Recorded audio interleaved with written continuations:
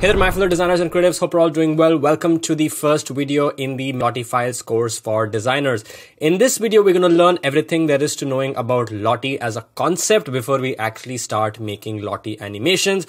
I'm going to give you an overall picture of how this works, explain a lot of questions people usually have about Lottie. So let's get started. Now, this is LottieFiles website, and I'm going to take you through a couple of their landing pages to explain things in detail. Now, LottieFiles is a name of a company, right? That is the company that owns a plugin, which we use in After Effects, and it also owns the entire website and the marketplace as well, right? So basically what Lottie Animations are these animations that you see over here.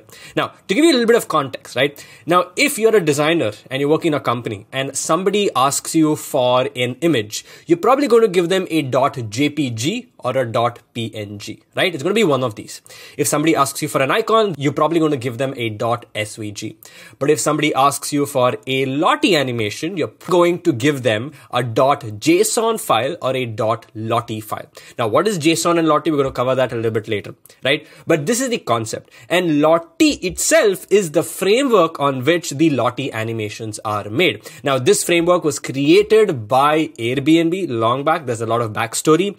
I'm going to leave a link in the description where you can actually check out more about how Lottie started to come about and how it began to exist. But I don't want to cover about that in this video. Okay. So now as you can see, Lottie's been used by tons and tons and tons of companies all over the world. It's being adapted by new companies and being used in new apps and websites all across, right? Now, the reason it was introduced is because of the biggest drawback that the traditional methods have of using GIFs or MP4 videos or any other video format is the file size, right? Now, Lottie Animations, as you can see over here, have a very small file size of 56 KB.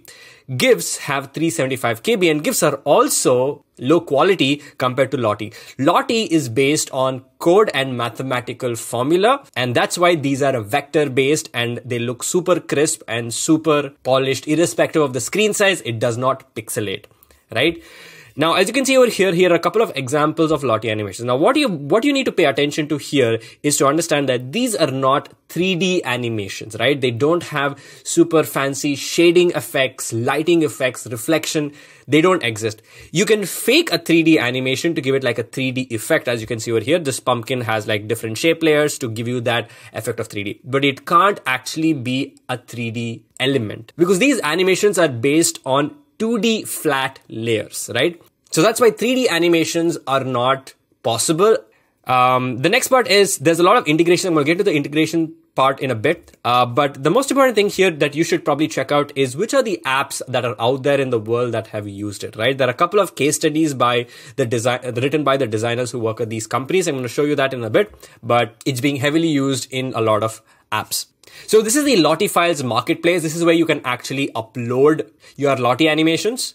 And people can use it. This is open source, which means that people can use it for free, but they probably have to give you credits. You can also sell or buy Lottie animations over here along with the JSON file or the After Effects file if you want to. So it's sort of like a marketplace. You can come and check things out over here.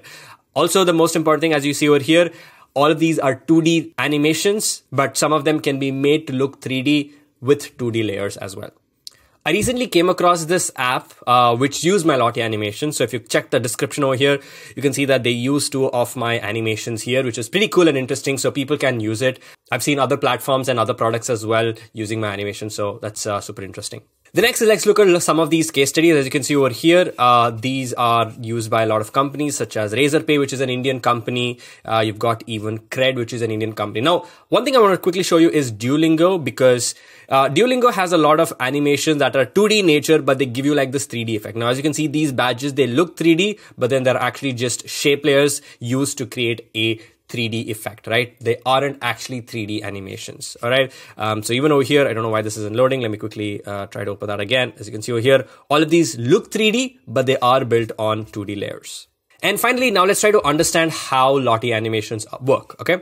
So The first thing is that you have to create the animation. Now, there are a lot of platforms that you can use, and the most common platform is Adobe After Effects. 90% of the people use After Effects, and I'm going to be using After Effects in this course as well. Then once you create the animation, you want to test your animation so that you see that it works on web, it works on Android, and it works on iOS. Now, of course, if you are designing only for website, then you can test it on the web. But if you're designing for apps and websites, you probably want to check both, and I'm going to show you how to test that and ensure that your animations are correct, right? And finally, you want to hand them off to your developers, and I'm going to show you how to do that as well. And then final part is where developers come in and then they implement it. Right now, how they implement it is not something a designer should worry about. There's a lot of documentation. If I come here to the code section, there's a lot of documentation here, which is specifically made for developers, and they will know how to use the code base over here and the frameworks in order to make your animations, in order to put your animations inside the app. Okay. To give a little bit more insight about integrations, so first one is obviously creating the animations, as I mentioned before, and there's a lot of tools out there, but creating the animation in After Effects with the LottieFiles plugin is the most popular way, and I think that's how you should do it. If you know how to use any of the apps, maybe you know how to export them as Lottie Animations, but then it's important to do it in After Effects if you know how to do it. All right.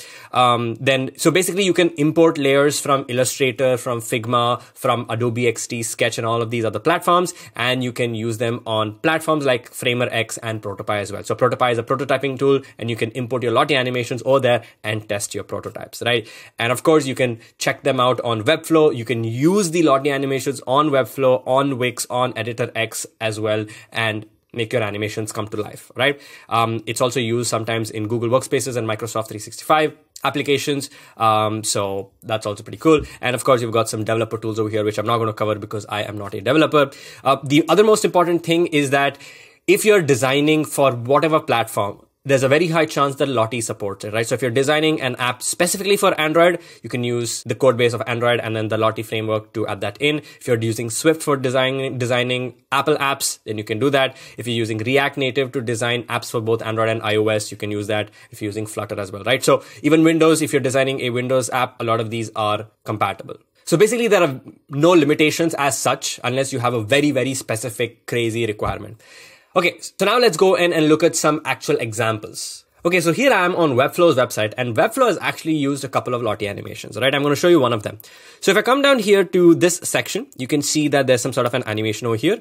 You've got this cursor, which is a shape layer, and then you've got images as well, right? So I'm going to go ahead and right click and choose inspect element so we can actually look at this in the code. And I'm going to come over here to the top part somewhere over here. And as you can see, they're using something called as the .lottie player. And this is a player that you need to integrate into your website. Again, something that your developers will take care of, so you don't really have to worry. All you have to care about is just handing them the right Lottie animation in the right size. Okay. So the other thing over here is that I can actually copy this and download this Lottie file. As you can see here, it says .lottie. And as I mentioned before, there were two file formats, .lottie and .json. And we're going to take a look at .json next. But first, I'm going to finish off Webflow. Okay. So here we have .lottie, and what you can do is you can just copy this and download it. So all I'm going to do is I'm going to copy this and open this up in paste this on a new browser window, and it's automatically going to download the file for me.